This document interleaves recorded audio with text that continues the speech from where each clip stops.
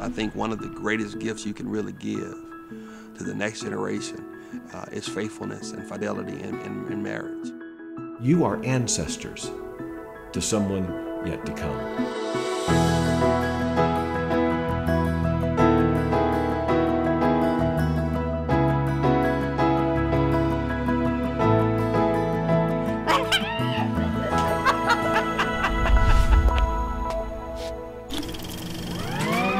Spice things up a bit. Hey, kids. I expect a husband of mine to be more refined. The thrill is gone. I know the feeling. I was exhausted. This is marriage. There is no whining in marriage.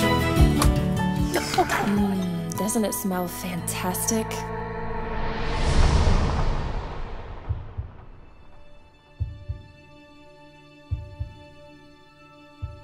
Dave, I really have lost my feelings for you.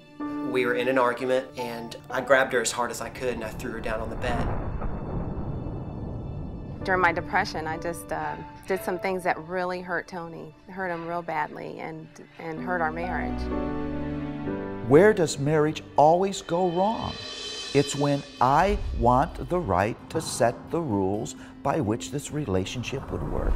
You don't have issues, you are the issue, both of you.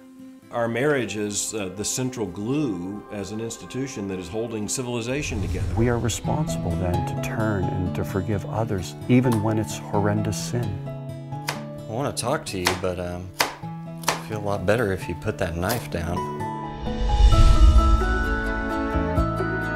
You cannot have a successful marriage without the invasion of the supernatural.